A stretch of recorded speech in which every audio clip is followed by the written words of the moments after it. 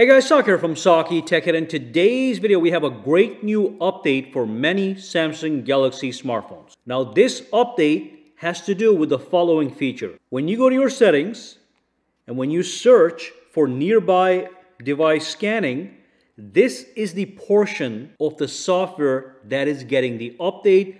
It has to do with this option right here. Now let me quickly show you how to get the update, and then we're going to be talking about exactly what it does. So to get the update, click the link down below. It is going to take you to my website. Once you're at the website, you want to scroll down just a little bit. Under download, you want to click this link. When you click this link, it will take you to the Galaxy Store app update page. You can see it is now available for the update. And if I take a look over here, this is a 15.50 megabyte update. The version is going to be 1.1.4. That's the last three. So tap the update.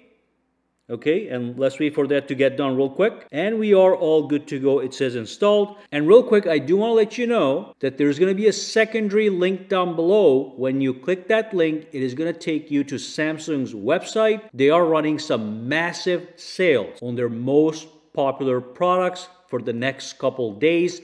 Click the link to preview what's happening.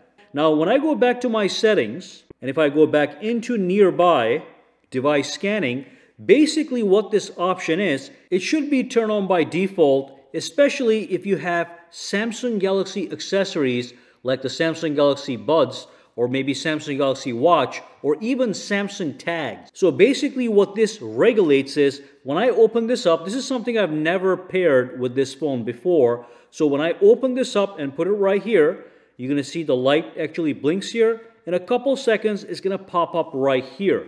The phone is actually employing nearby device scanning technology. It's scanning for devices all the time. When it detects it, it shows you this stuff. And then from here, it is very easy to connect. So that's the initial connection process.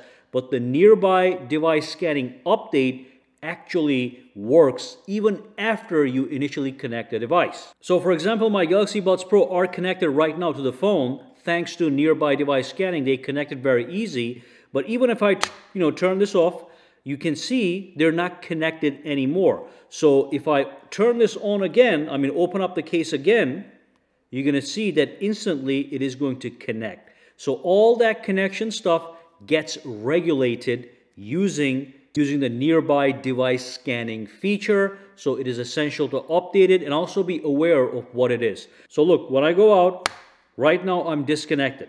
Okay, so if I open this up and put it next to the phone, it's already connected to the phone, but at least now I'm going to get this nice pop-up.